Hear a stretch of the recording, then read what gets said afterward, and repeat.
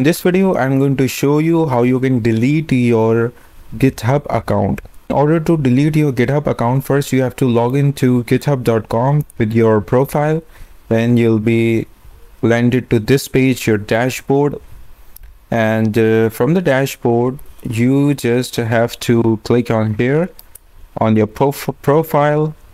And you just see you have all of these options here, your profile, your projects, repositories, and upgrade. And from this panel, you just have to select this settings.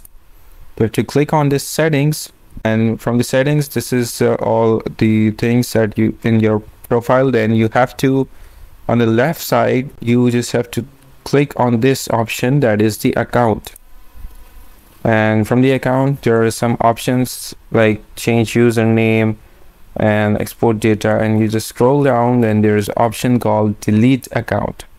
It says that once you delete your account, there is no going back, please be certain.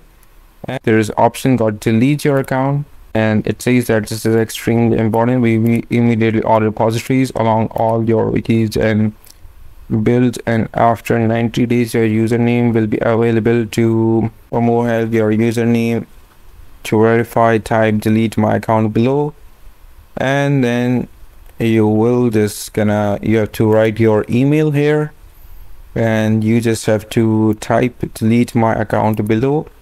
And from this you can type delete my account, and then this option will be available, cancel plan and delete this account. You have to click on this, and then finally your account will be permanently deleted with all of your repositories, all of your projects. All of the things will be completely and permanently deleted. So this is a short tutorial. I hope you understand it, then how to delete your GitHub account.